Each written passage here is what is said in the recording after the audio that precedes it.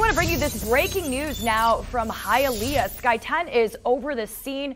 A crash involving a school bus and what appears to be a dump truck of sorts. This is all happening at the intersection of West 1st Avenue and 62nd Street. Miami-Dade Fire Rescue telling us a pedestrian was hit in this crash. That pedestrian will be flown to a hospital. Police and first responders are on the scene right now. And we are understanding, again, according to officials there on the scene, that several people have or are going to be transported from that scene. Again, looking at this situation unfolding in Hialeah, a school bus and a dump truck crashing. Again, this is on West 1st Avenue and 62nd Street, all taking place in Hialeah.